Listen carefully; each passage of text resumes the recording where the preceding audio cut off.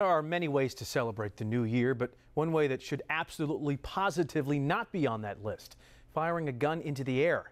Here's Fox 29 photojournalist Sergio Cruel. Let's keep Philadelphia silent. I saw this Instagram post from @NoGunZone asking for silence in Philadelphia for New Year's Eve. No shooting in the air as a way to celebrate the new year. What goes up must come down.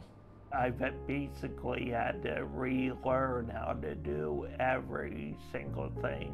I've had years of therapy for just post-traumatic stress disorder because of this. It's not a new story, but a necessary one, given the current condition of Philadelphia reaching over 480 homicides as of today. 33-year-old Joe Jaskolka was very blessed to survive the New Year's of 1999. Joe, 11, and his cousin Jeff, 13 years old at the time, were walking back from a New Year's celebration in South Philly when 11-year-old Joe was struck in the head by a bullet that belonged to someone celebrating nearby. I have a picture from the actual spot where my body was.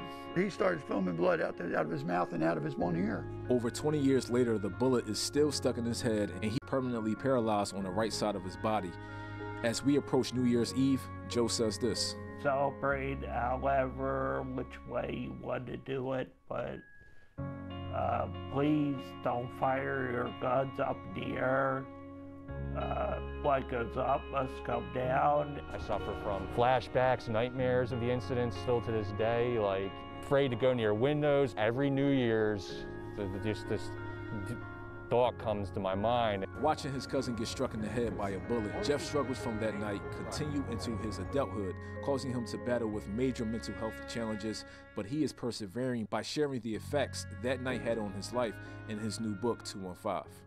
Shooting a gun in the air to celebrate this New Year's Eve is not the smartest thing to do, because once those bullets go up, they gotta come back down, and you cannot control who they hit in the process. Let's keep Philadelphia silent going into 2021. The gunshots are becoming way too familiar.